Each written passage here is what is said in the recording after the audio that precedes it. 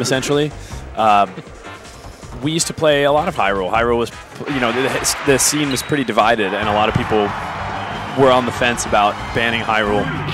Ultimately, the people who wanted to ban it kind of got their way, and it makes sense to, I think, most people now. I definitely think Dreamland is my favorite stage, but it's still very nice to go back and play high roll sometimes, and I think a large stage would be just what this game needs. Absolutely. So getting into the match here, we have SuPeRbOoMfAn and Josh Brody. We've seen this match lots of times before, but we're going into it and we're being serious because we got Boom's Falcon right off the gate. Yeah, let's see if Josh can make some waves here versus Boom's Falcon. I think he always enjoys the chance to play Boom and really try to push himself. Ooh. Oh, the get-up attack hits. Oh, the down B. Great ledge hop nair.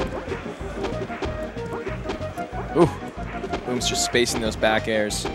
Spacing those aerials, I should say. He's using more than just back air. And that fast fall nair, something that Boom uses better than anyone else, in my opinion. Such a big hit from Falcon. You know, it's like the one way to get a really strong big hit when you're facing forward as Falcon. Okay, that back throw is probably going to do it. We're even in stocks. Even in everything.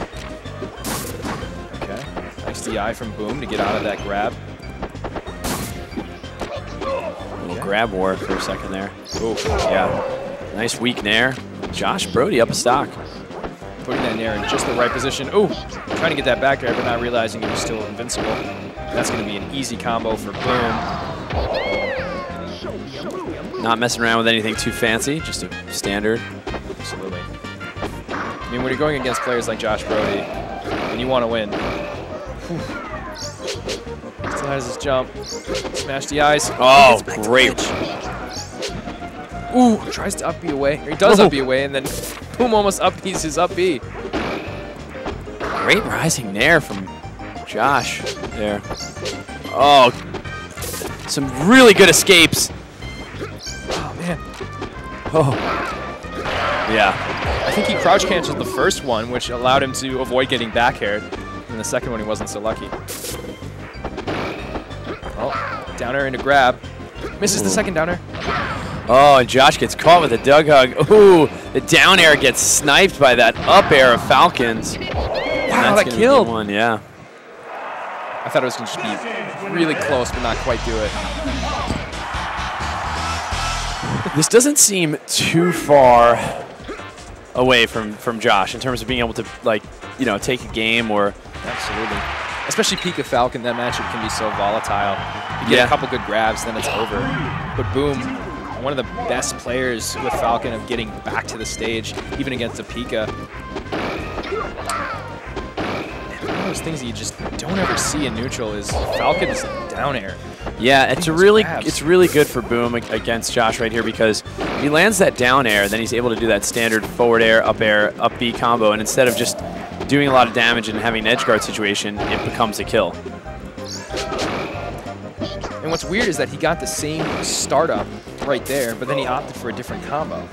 Yeah, that's true. He did. I'm wondering what the difference was between the initial forward air, up B combo, and then that down air. I don't think he started it with a down air this time, but and we see there so Josh ledge hops with a nice nair. Josh ledge hops with an up air onto Boom's shield, and Boom knows that hit stun's not very long with an up air, so he's able to shield hop nair.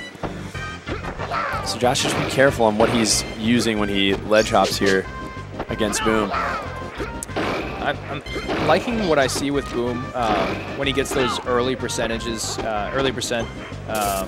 forward throws. He just gets him below stage. I think he really likes to interact with a Pikachu that has to up B from below.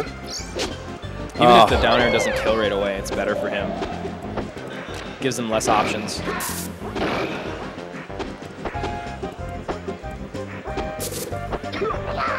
Gets the grab. Second hit of forward air. Up air, up B. That's going to be it. Yeah. Game 2 for SuPeRbOoMfAn.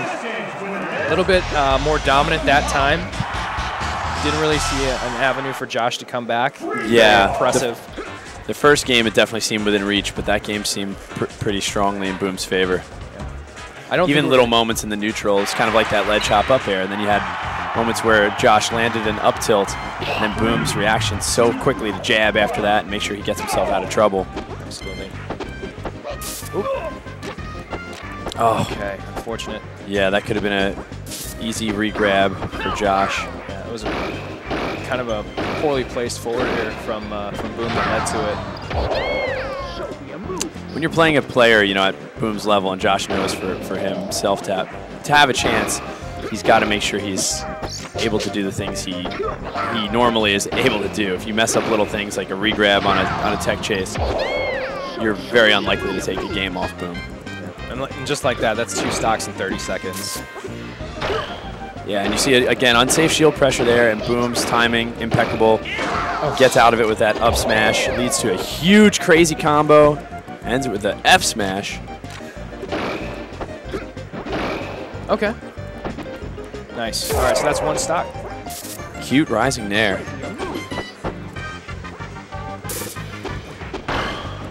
Okay, little trade there.